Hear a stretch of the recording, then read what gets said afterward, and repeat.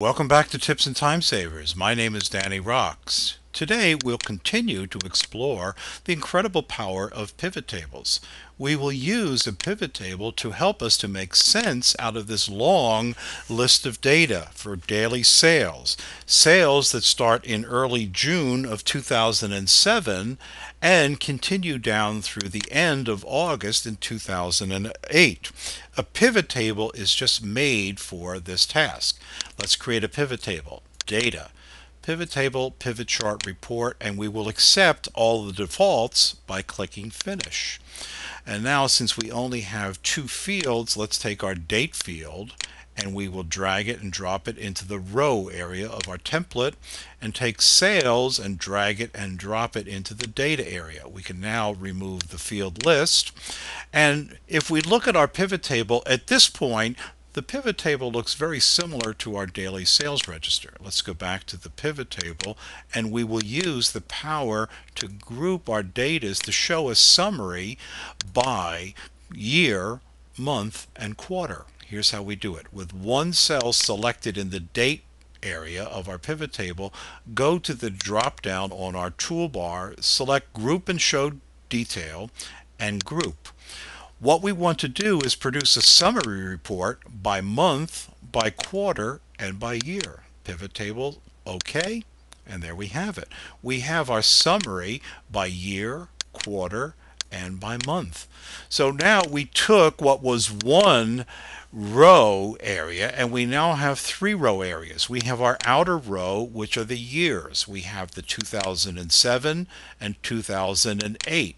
For the inner rows, we have quarters for each of the year, and we also have another inner row, which is the month. And over here is our data area. This is the summary using the sum function. Okay, now that we have those three rows, what if we took one of the rows, in this case our outer row, the year, and moved it to a column area? Just drag it and drop it. So now we have our years up here, and of course I can filter on my column. If I only want to see 2008 information, I filter it to show it. Let's bring back everything.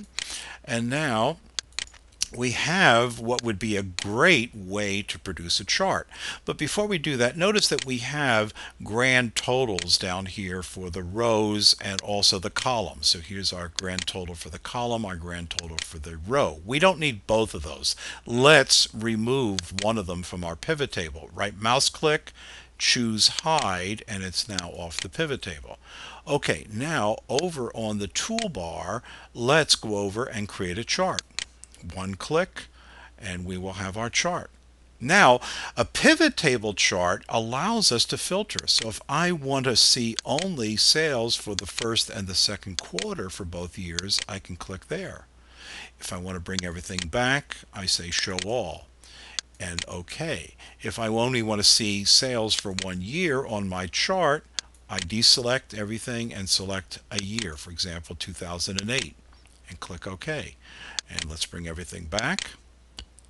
And notice that we have two toolbars up here. We have our chart wizard that we're familiar with. So if I want to do anything that I've done with any other chart, I can do it. So I have two options. If I want to change the type of chart, I can easily select that.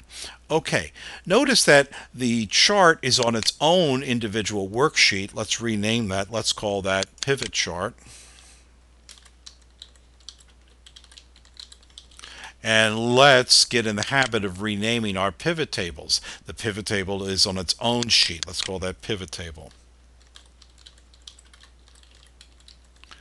Okay, now I want to show you an additional way that we can group our data. This time we want to group by week. So let's restore our years back to the row area. Just drag it from the column, put it on the row, and now make sure that we've selected a cell in our date area. Come back to our drop down, go back to Group and Show Detail, but this time ungroup. So now we're back to our starting point in the pivot table. Let's go back to our drop down and choose group and show. Go back and choose group, but this time instead of choosing month, quarter, and year, we're going to summarize by week. Now notice that there is no weekly summary up here. We choose days and then the number of days that will comprise our week, 7. Choose OK, and there we have our grouping by weeks.